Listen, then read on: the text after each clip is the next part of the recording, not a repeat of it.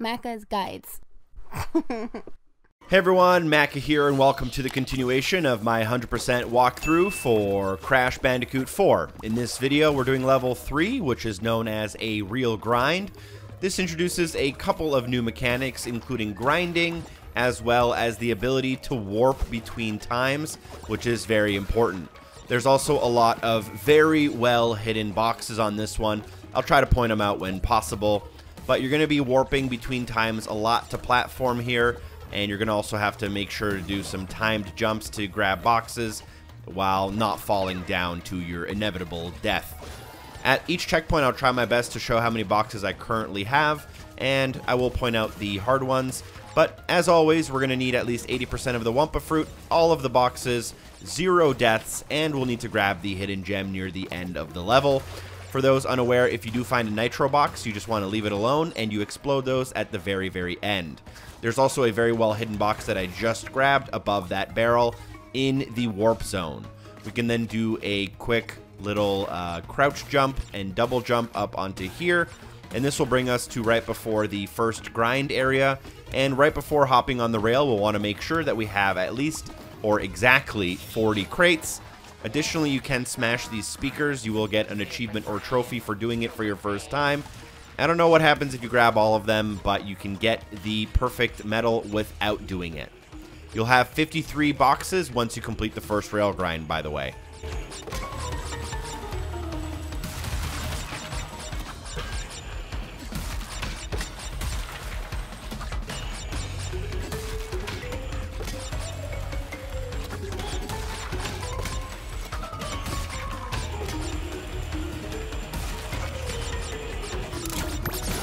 The next tricky box is actually available kind of hidden above all of these boxes, so make sure you do a big jump off the top box, double jump, and you should be able to grab that one. After all of these boxes are done, you should have 68, and then we can kind of proceed.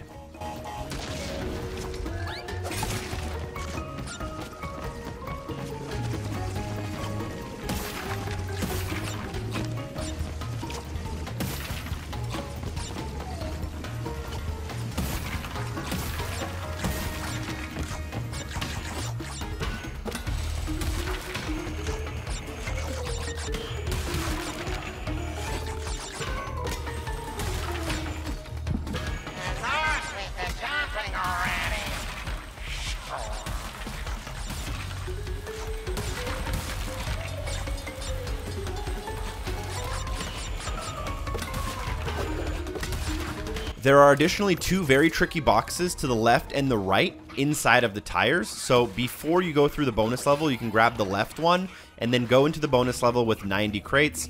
After the bonus level, you have to grab the one in the right-hand side tire before continuing.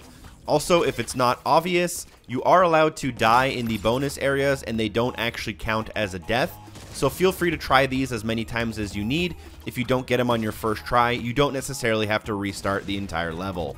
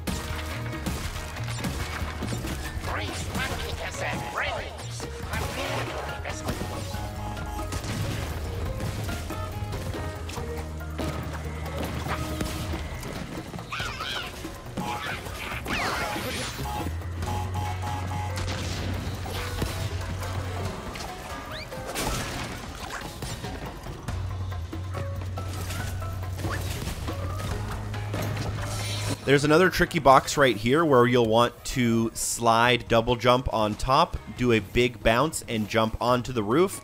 This one was actually the one that eluded me for quite a bit of time. And then what we can do is pretty much go through to the end of the level. There are a couple more hidden boxes as well as our hidden gem though.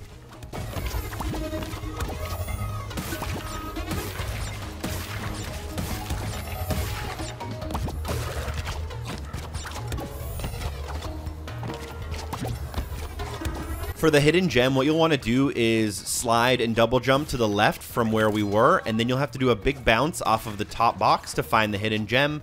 You can grab those boxes, smash the nitro block at the end of the level, and you should have all 153 out of 153.